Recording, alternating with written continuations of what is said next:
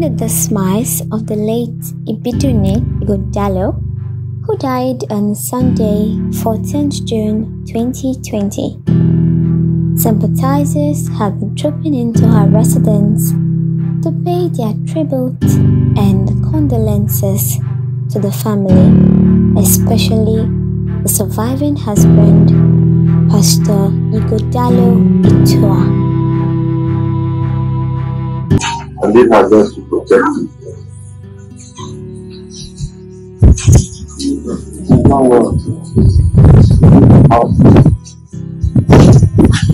So I pray that I have the grace, especially to look after you. If you want for your 4th year, for your 4th year. I want to give 40 women the opportunity to do IVF. So that's 40 times 6 million. That's all. By God's grace, I will do.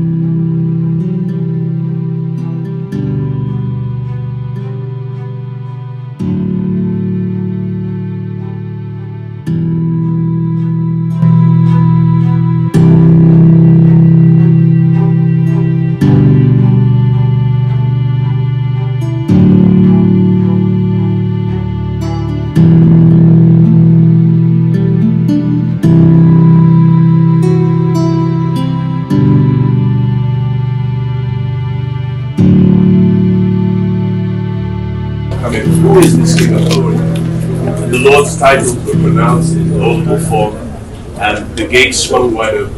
And on Pastor Ibidu's face there was a sheer look of absolute glee and joy, if you'll allow my imagination, as she looked onto the inside and saw long lines of the saints dearly departed, including the prophets of old, kings of old, saints of old, and dearly departed and beloved of this family. And as she walked in, she saw that long line, and to her left was a fellow with a great big beard. And he said to her, "Well done, good faithful servant of the Lord." He said, "You must be Moses."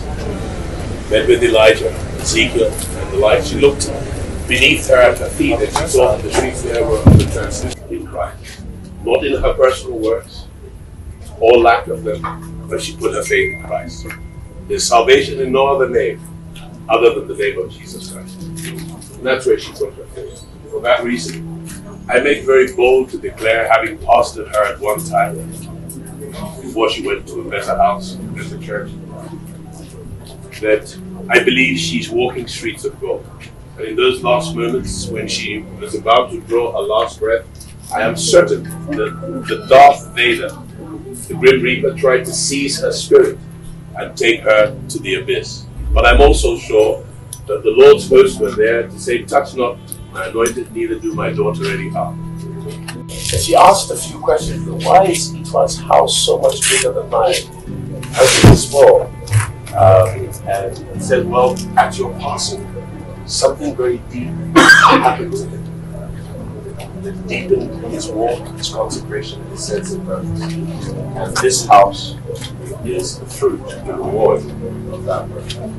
So I believe at times like this, there are opportunities to deepen our walk with God, but so suddenly, without warning,